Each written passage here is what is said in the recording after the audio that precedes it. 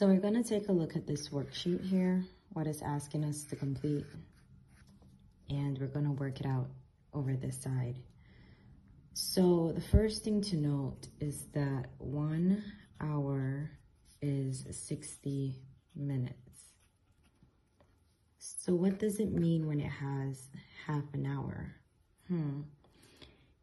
Half the hour is 60 minutes divided by 2, which would tell us how much is 60 divided by half.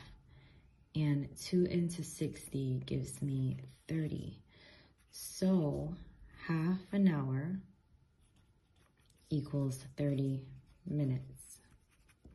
Now, what if it tells me a quarter of an hour, 1/4? 1/4. We know that an hour is 60 minutes. Quarter means that it's divided by 4. So it's like you're taking that 60 and you're putting it into 4 pieces. If I divide 60 by 4, I am going to get 15. So quarter hour is equal to 15 minutes. So how will I work out this? Basically provided you with the answer. Half an hour is 30 minutes. Quarter of an hour is 15 minutes.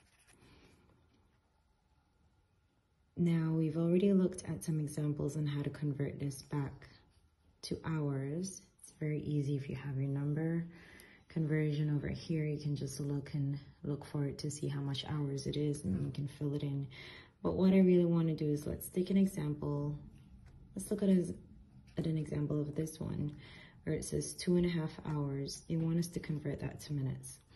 So I'm going to put 2.5 hours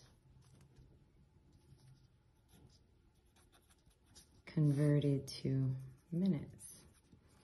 Now, I already know 2 hours is 120 minutes.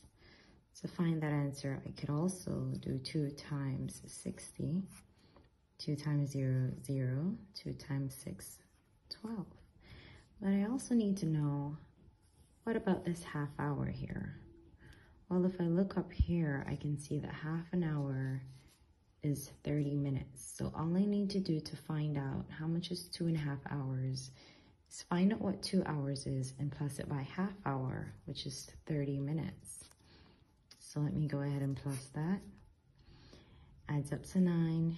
Everything's fine. So my answer is 150 minutes.